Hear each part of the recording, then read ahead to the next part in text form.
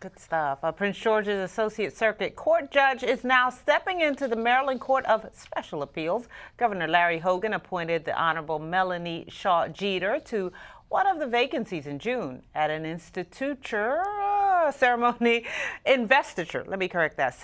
this afternoon in Annapolis. She received recognition from family, friends, and colleagues.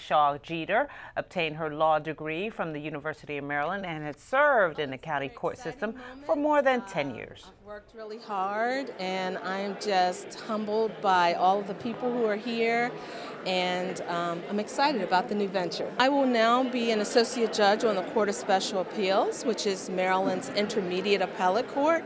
There are 15 judges on the appellate court, and I will be the representative from Prince George's County. And congratulations to her. Joining her will be Judge Donald Beachley of Washington County.